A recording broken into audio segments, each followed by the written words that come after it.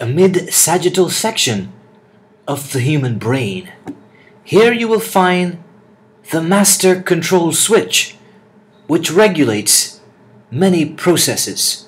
In sexually mature females, a chemical message from the front or the anterior pituitary gland triggers the process of follicular development and the start of the menstrual cycle.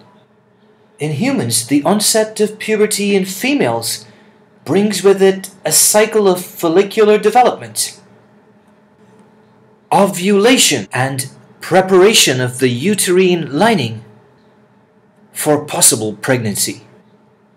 If pregnancy does not occur, then the rich endometrial lining of the uterus is discharged as blood and tissue.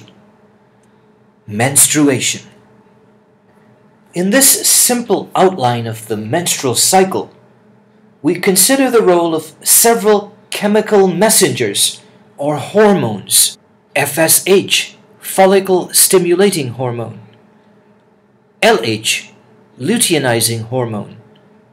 Estrogen and progesterone. A signal from the brain's hypothalamus, located just above the pituitary gland, stimulates the production of FSH and LH by the front portion of the pituitary gland or the anterior pituitary. These chemical messengers or hormones travel via the bloodstream to the ovary, where FSH stimulates the development of several primordial follicles as they become primary follicles. These primordial follicles are present at birth, but with the onset of sexual maturity, FSH is produced and some of them begin to develop. Ultimately, just one of these follicles develops further, and it begins to produce the hormone estrogen, which stimulates the proliferation or the thickening of the lining of the uterus. As the follicle develops, it is termed a Graafian follicle, and its development brings with it ever-increasing levels of estrogen. And as estrogen levels rise, the thickness of the endometrium also increases. But as estrogen levels arrive at a midpoint, somewhere around day 8 in this cycle, this represents a critical point which feeds back and sends a message to the anterior pituitary gland, and it shuts down the production of FSH and LH. This is an example of negative feedback. But as the follicle continues to mature, it moves toward the edge of the ovary, creating a bulge, and with this comes ever-increasing levels of estrogen. Once estrogen reaches another critical point in its concentration, now high enough, it sends another signal via the bloodstream to the anterior pituitary gland. This time, the increased concentrations triggers a positive feedback response, and high levels of FSH and LH are sent into the bloodstream.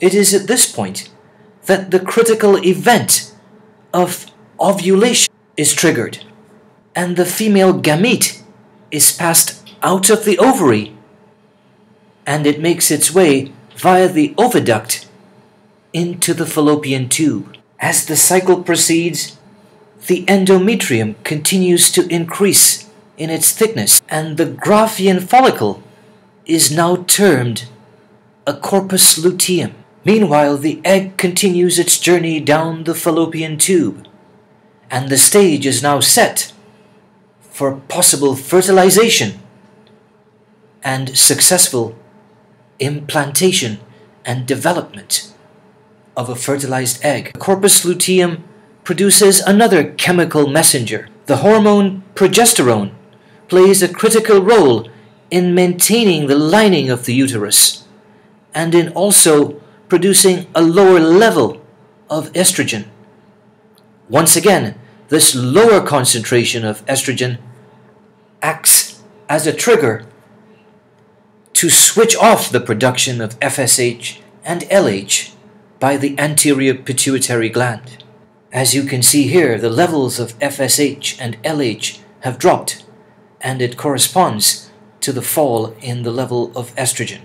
But once progesterone is maintained, the thick uterine lining continues to develop and stay in place. If fertilization does not occur, eventually the corpus luteum degenerates. At this point, day 28 of the cycle of events would be approaching.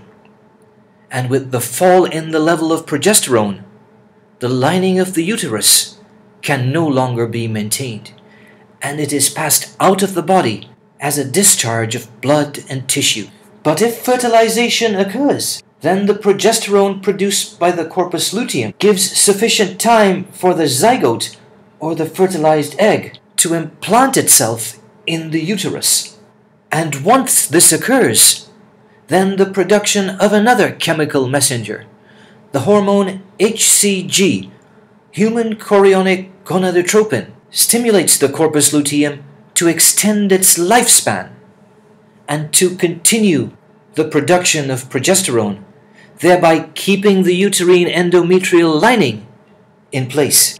Eventually, the placenta develops, and this takes over the role of producing progesterone, continuing to maintain the lining until the end of the gestation or pregnancy. Then, other hormonal changes will signal the uterine contraction associated with birth.